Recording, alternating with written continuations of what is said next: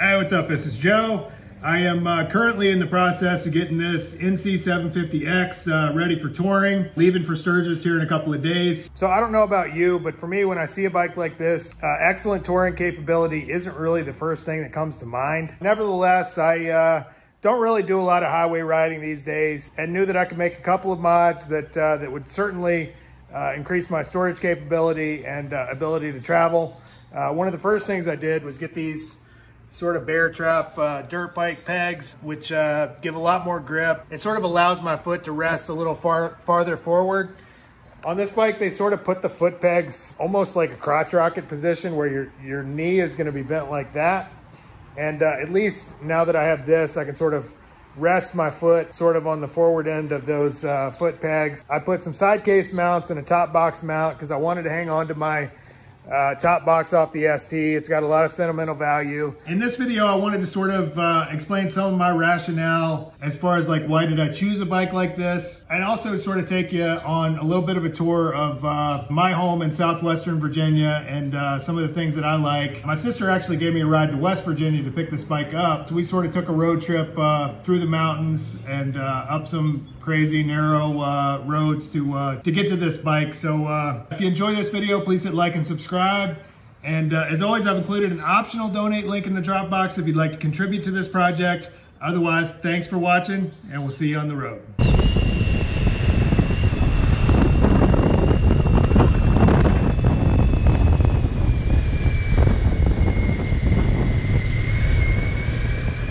After over 3 years of living on a motorcycle, I returned home to Southwest Virginia to tie up some loose ends and see my family. For the past year and a half, I've been riding a 2006 Honda ST1300. I'd really grown attached to this bike as it had been my constant companion throughout my travels in the US and Mexico.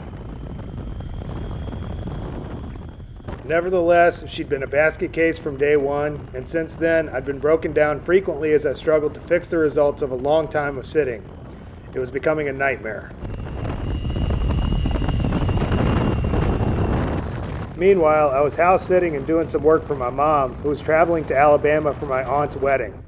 Turned out she had the hookup on some kind of experimental mystery meat from the local college, so I headed over to Virginia Tech to pick up the order. Back at home in Southwest Virginia, she has actually got the hookup on some really cheap meat at the local college. They do a bunch of research on livestock and experiments and things like that, and then I guess once they've done the autopsy or whatever, they butcher up the meat, and then you can get it at a pretty good price. If it'll save me a couple of bucks, I'll eat some experimental cows without a problem. So let's go.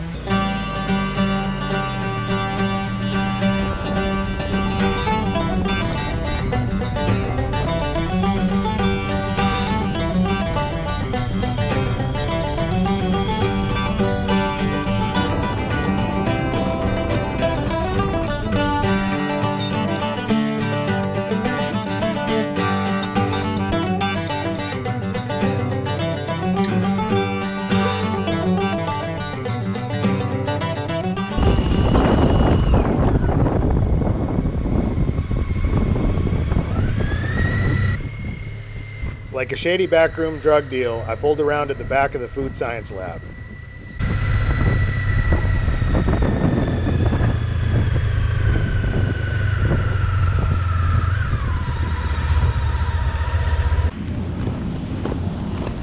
How's it going? Oh, pretty well. How are you? So far so good. Yeah.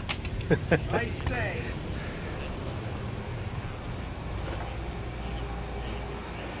Hello. I have an order to pick up. All right. All right, so I just got my Italian sausage and steaks and stuff like that.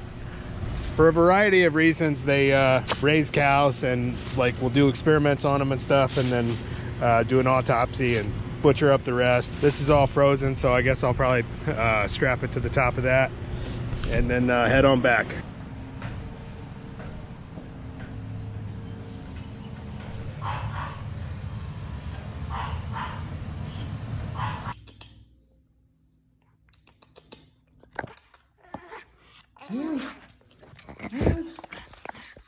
I just got this barbecued pork Chinese style from the Oasis, and some unsweetened green tea. Sugar Plum had just had 4 teeth removed and been treated for Lyme disease. I'd picked up a nasty sinus infection and wasn't feeling too hot myself. Together we were like 2 miserable peas in a pod. I hadn't yet officially decided I was getting another bike. As I mentioned before, I was already pretty attached to this one. She was, however, becoming an absolute nightmare to work on as I continued to learn. Nevertheless, I was still on the fence and decided to go ahead and get her in ship shape one way or the other. While I waited on a brand new OEM fuel pump assembly, I took advantage of the garage space to bleed the brakes and hydraulic clutch. I'd seriously avoided doing the brakes, mostly because I hate removing the requisite plastic pieces, but also because on a linked brake system, there are about 8 different points and all of them have to be bled. Not necessarily your run-of-the-mill parking lot job.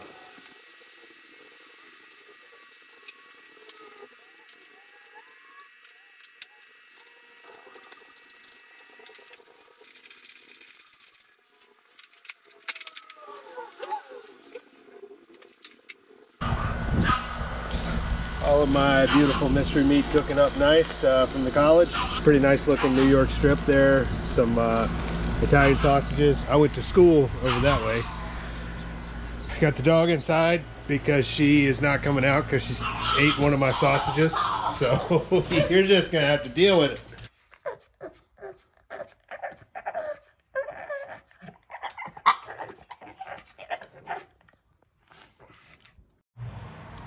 That is a filthy McNasty. Nasty, scummy. Not nearly as bad as the clutch was about a year ago. Something like 7 or 8 points that I have to bleed. So the next part, I have to take this caliper off and rotate it to 15 degrees. That way it keeps all the air going up and keeps any air out of from being introduced into the system.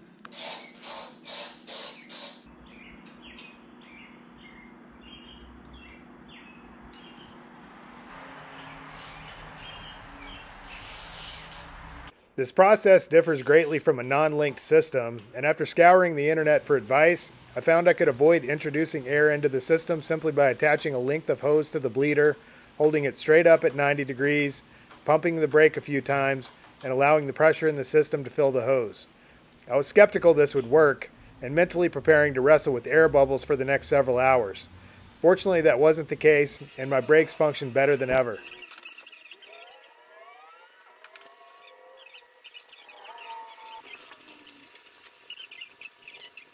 Since I was now in the motorcycle business, I decided to go ahead and do my hydraulic clutch, which differs slightly in that you have to close the bleeder valve before pumping the lever, just like a normal brake system.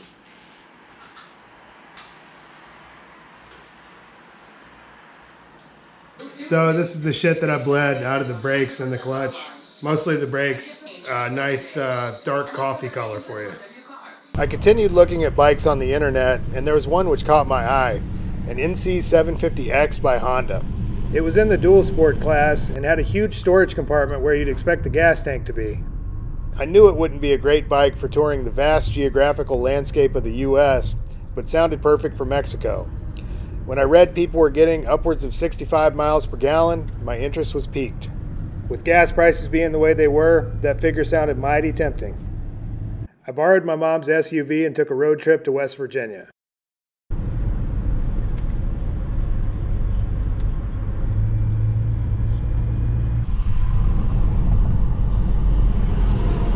After checking out the bike and taking it for a long ride, I was impressed. Now I just have to find a way to get it back. So this is my sister, and she's getting ready to give me a ride to West Virginia to pick up a motorcycle. That is a German pointer. Okay. Good hunting dog. Hey, Ruby. Hey, Ruby. Ruby used to be my dog. And she still likes to jump on people, which she shouldn't do. Looks like you got a nice little horse and donkey place out here. That's a donkey over there? Yeah. And you got your horses, so this is everything you have? Yeah, that's Stallion up there. For as long as I can remember, my sister's been involved in riding and raising horses. It's an area in which I'm totally in the dark, but through the years we've shared some memorable moments on horseback, riding on mountain trails. She was happy to give me a ride, she said, so I met her at her farm. I feel like I have a lot less control over a horse than a motorcycle, so I'm not crazy about it. Horses kind of scare me a little bit. I trust horses more. But a mule, I'd ride a mule if you had one that was trained right. I like mules. I love mules. I want to breed one of my mares to a donkey, get a mule. I'll take you over to see the baby sometime later. It's muddy right now. We got a really bad storm last night. Okay.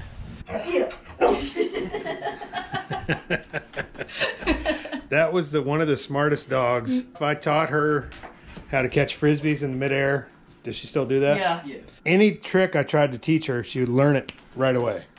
Oh yeah, she's so smart. She kind of hates him. Really? I mean, she likes him, but he's just a lot of energy. Spin around. Spin around. Sit. High five. Yeah. Sit. Sit. Speak. Speak. Lay down. Good boy. She knows we're leaving. She wants to go. You know how she is. She likes to ride. Yeah.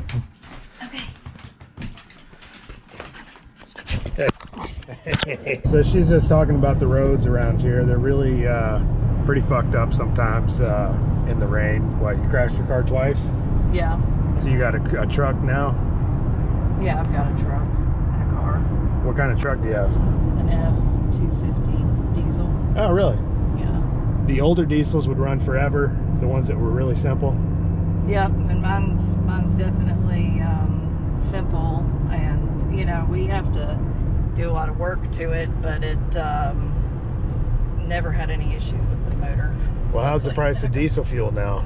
It's horrible. Yeah. It'd be better off on a motorcycle.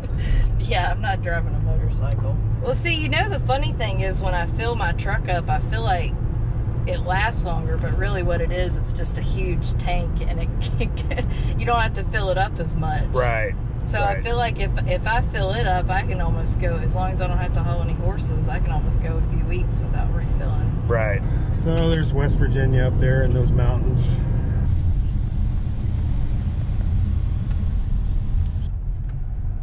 There's a deer. Where? Or something. Oh, I see it. It's right there.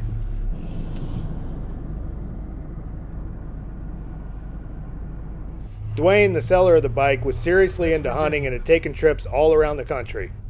I told him about my YouTube channel, and since then he'd been watching regularly, he said. When he told me about going after elk in the mountains of Colorado, I was seriously jealous. Year after year, I fantasize about pulling a giant freezer behind my bike as I pursue the world's elusive game. Dude, that's some awesome footage right there. Well, thank you, thank you. So just pick this baby up. The big selling point on this one was something like 80 miles to the gallon. Yeah. From we just rode all the way from Virginia out here to this guy's beautiful spot out here in West Virginia. Can't thank you enough. I think this is gonna sort of fit the bill. You're more than welcome, dude. I hope you enjoy it. I'll see it in one of your videos one day. You will, very soon. In different pegs. Yeah. And I'd go ahead, especially, I drop something down here. Because all the roads and stuff that using some mud, using that a little bit of everything. Yeah. Oh, like a cover type thing. It's just a fender extension is what they call it. Yeah, okay. It just keeps all the mud and stuff from getting up in your engine. And they make one for the back tire. It actually goes right here.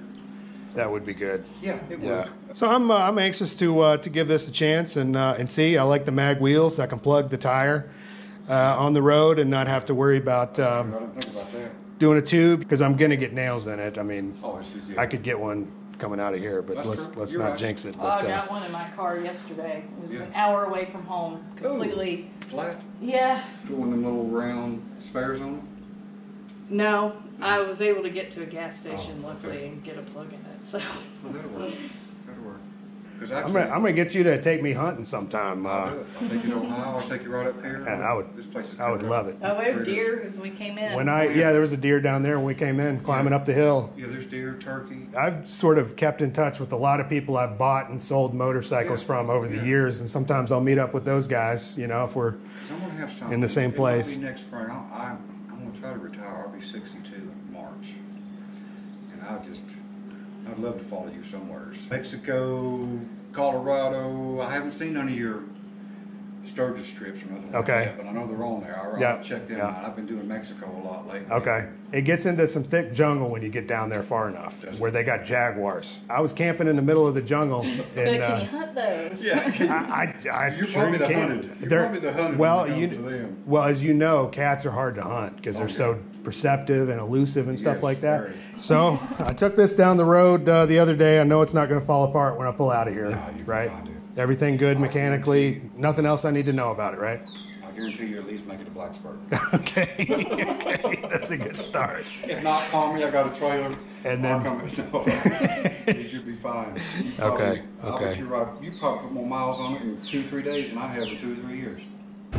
The first thing you notice about this bike is how light it feels. Honda dropped the gas tank under the seat, which contributes to a lower center of gravity, as well as a 2-cylinder motor with an almost horizontal firing angle. I expect it to be an absolute dream for bushwhacking in Mexico and Central America. My sister followed me down the hill just to make sure the wheels didn't fall off, and headed back to her farm where she was waiting for one of her mares to give birth.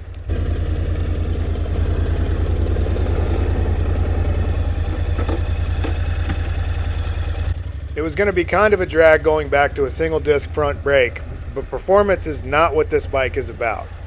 However, one of the things that made riding it so addictive was the extremely torquey low end. Just pulling away from a dead stop is an adrenaline-producing experience.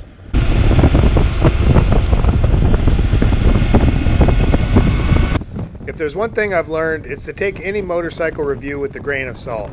How some of those reviewers are able to draw the kind of conclusions they make is baffling to me, but I looked hard at the specs and had a generally accurate idea of what to expect before I even rode it.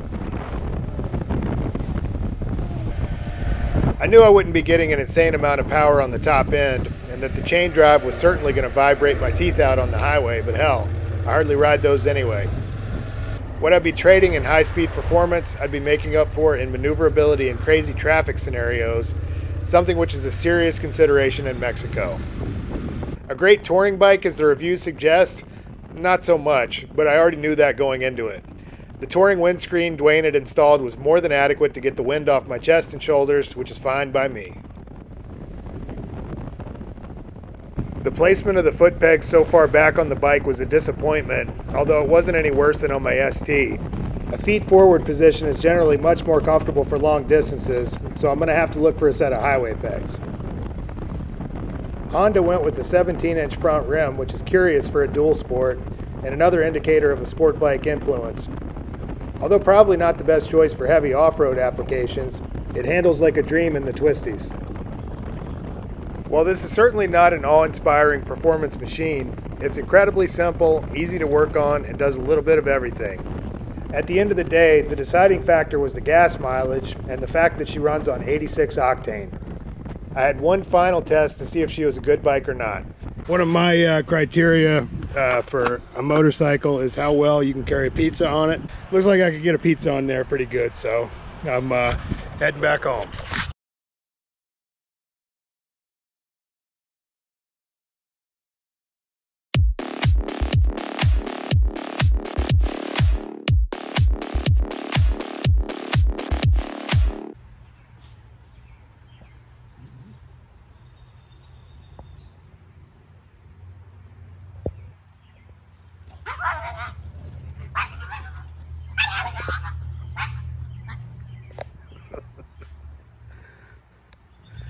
Real scary.